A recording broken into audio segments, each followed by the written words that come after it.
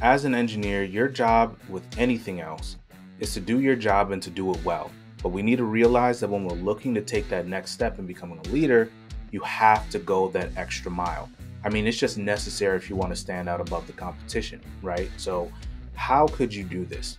Well, in this engineering management lesson for the day, our guest, Tom Richards, who is a consultant at Nicholson Construction Company, he has a very simple tip to get you ahead. And with that, let's jump right in.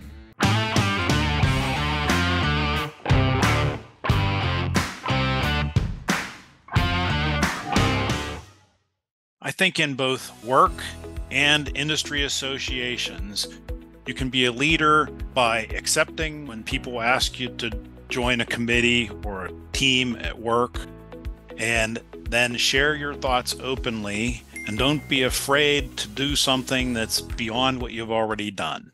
All right, so I hope that you all have enjoyed the lesson from Tom today, and I agree that becoming affiliated with organizations is a critical component in your growth as a leader within the AEC space. Just remember, being seen is more than having your face out there for pictures. Now, it's critical for others to know who you are as an emerging leader. And when you get involved, make sure to summarize the events on your LinkedIn feed if you have one. Now, if you enjoyed this video, please consider subscribing to our channel here. We produce videos weekly for engineers to become better managers and leaders in the engineering industry. I'll see you all in the next video.